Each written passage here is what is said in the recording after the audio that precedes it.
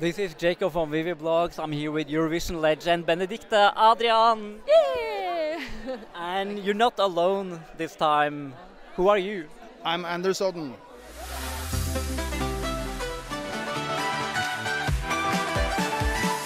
And how did you meet? How did you decide to compete together in MGP? That decision was taken quite late in the process. First thing was that we bonded in a way, the way we talked about music, the way we think about life and what it means to be alive and to be a real creative person. Then we're really on the same length wave. And so we decided to just go with the flow, see what happens. Should we try and be creative together? And then it turned out just electric. It was just so, well, the first thing you said was, maybe we should try and just sit down and make music for nobody. Nobody has to like it. We just see where it takes us. Only When was this? This is February 2023, so it's a brand new project in that way. You never met it before? No.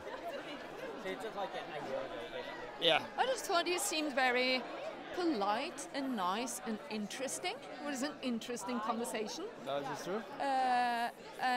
So that's when we started. And then when we had an album and when we started to think about, because you told me we're never going to play live. Oh yeah, we're just going to be nerds sitting in a corner, never having to do the makeup, never having to dress up or anything. Great! So that was the ambience that we created in. And then obviously afterwards, it has to come out. It has. And our producer also said, if you don't make anything big with this music, I'm going to quit the music business because it's not worthwhile. And it's been 40 years since you represented Norway in Luxembourg.